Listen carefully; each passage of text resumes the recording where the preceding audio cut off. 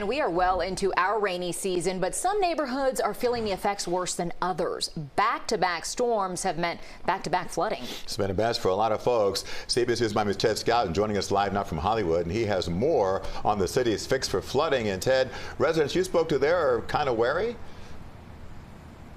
Yeah, a couple of the people I spoke to have been flooded more than once, so at this point they are wary. But here's what's going on in Hollywood. You can see back here, this is a retention ditch. This is in one of the areas that's prone to flooding. What they've been doing is dredging it out, pulling out debris, making it easier for water to actually flow off the streets and away from homes.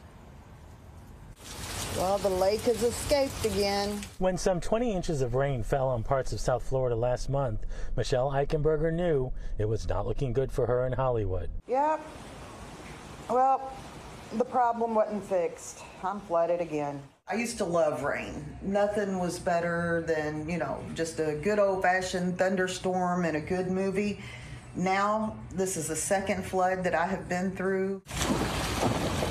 Billy Oliver's yard flooded, along with some areas of his home. They both live on Johnson at I-95. Working against them, a private lake that overflowed, water runoff from I-95, and very heavy rain. Nothing's been done yet. Here we are, round two. Ding, ding. What you're actually seeing is a very deep ditch that's going to go from here all the way up to Sheridan Street. Hollywood is working on an interim solution. It began before last month's heavy rain. They're dredging and widening retention ditches at Eco Golf Course near 14th and Sheridan and at the old Sunset Golf Course on Johnson Street. We're deepening it, we're widening it in the hopes that when the storm's water comes off of 14th Avenue, it's going to drain into here and stay off the road. The plan is to also improve a canal that will move the water out more quickly.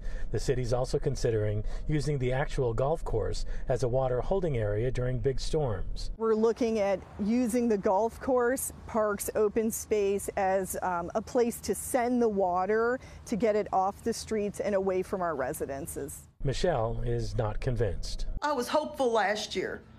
After you get wiped out twice, you kind of lose hope. Am I hopeful? No. Now, the city is telling folks like Michelle, don't lose hope, because at this point they said they're working on it, including a comprehensive stormwater master plan. As for the dredging project, that should be complete within the next month or two. Live in Hollywood, Ted Scouten, CBS News, Miami.